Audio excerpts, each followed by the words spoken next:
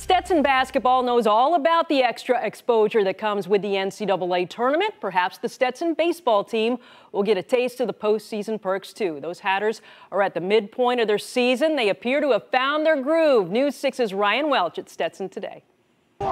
Steve Trimper's feeling good about his Hatters these days. They're really fun to coach.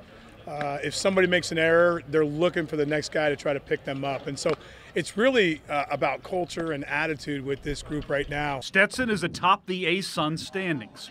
They've won 7 straight games and 20 overall, including a win over then top 5 Florida in late February. We want to take those wins and we want to celebrate them, but we go into that game expecting to win. We don't see them as some bigger power. The Hatters expect to win because they have a lot. This program has been to the NCAA tournament nearly 20 times.